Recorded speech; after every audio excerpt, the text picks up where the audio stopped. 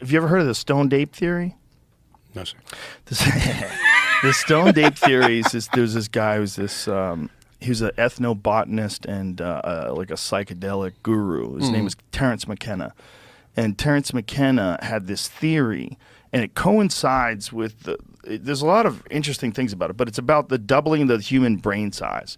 Apparently, the doubling of the human brain size is the biggest mystery in the entire fossil record because it happened fairly quickly. It happened over a period of like 2 million years. I missed that boat. Yeah. I don't think you did, dude. I don't think you did. You're smart as fuck. Shut the fuck up. Thank you, sir. But this time period was when so what happened was that the climate changed and the rainforest receded into grasslands. And so a lot of these hominids came out of the trees and they started experimenting with different food sources. Oh, there's like a whole video about it.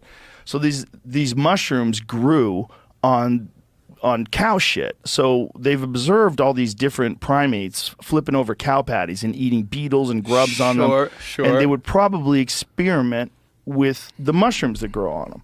And his thought was that mushrooms in low doses increase visual acuity, so it makes you a better hunter. It emphasizes a sense of community, so it'd make you have better tribal interactions. That would benefit. It makes people horny. That would benefit breeding. And then there's also, like, his brother Dennis McKenna, he explained it to me, but I'll fuck it up if I try to recall it. But it's essentially that some of the elements and how psilocybin interacts with your mind, it helps the facilitation of language. And he thinks that all those things coincided with climate change. So as these rainforests receded, these lower hominids came out, tried mushrooms, started eating them, and kept eating them for millions of years. And that was a part of the diet. And as they did this, and as they understood what to get and what to eat, they looked for it, and they ate it on all the time. And it probably gave them a lot of ideas for how to make tools. It probably gave them ideas like how to harness fire. And he thinks it's the source of human evolution.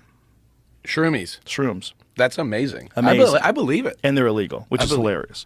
Are they? Imagine that. Yeah. They're federally. Really they're federally. House. Yeah. I don't know. They grow whether you like them or not. Not that I have them there. It's just my buddy Duncan lived in Asheville, North Carolina, and they had so many shrooms that were growing on cow shit that they started giving the cows a certain kind of feed to discourage the fungus growth. They put chemicals in their feed to kill the fucking fungus, the most natural thing. Can you get in trouble? Say you have a bunch of cattle, right? Can you get in trouble and then someone from the DEA shows up and starts flipping over your patties? That would be a hard thing. I mean, they'd have to really be going after you because obviously that shit just grows naturally. Right. And it's not like you don't have to do anything. They're everywhere. They're everywhere. Like Duncan said, it's like because the way mushrooms work is there's spores, right? But then there's most of that. What you see that pops out of the ground is like the fruit of the actual mushroom. Right. The real mushroom is underground. The real mushroom is the mycelium, the spore, all the stuff that connects all of the vegetable life, all the vegetation life form together. Does that have psilocybin, or some just, of it does. Just the? I think just the fruiting bodies probably do. Just the ones that come out of the earth are probably the one. I don't know though. I don't know that. But I do know there's like worms down there getting high as fuck, or they just probably like little critters. They're probably connecting. They're probably connecting in some very weird way. They get to the roots and just take like a big. And then they're like, oh my fucking God. Yeah. I'm so high right just now. absorbing it through the soil. They're just absorbing it. See? That's good. Yeah. Maybe, imagine it's all just in there and then like you get some like shroom corn. So you can just eat like an ear of corn and get super fucking rocked. Well, they used to accidentally get high because they would get ergot would poison their wheat and their barley. So it's like a certain fungus that grows on wheat, and it gives you an LSD-like effect.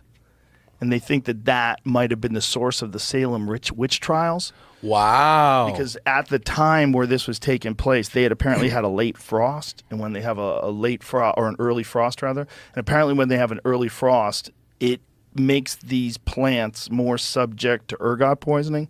And then they did some samples on some soil samples. They did find ergot.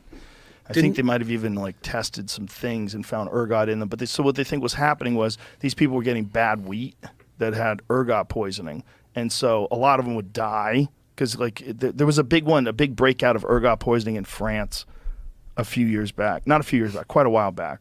But it was the same kind of thing. Like a bunch of people died from ergot, and other people were just tripping balls.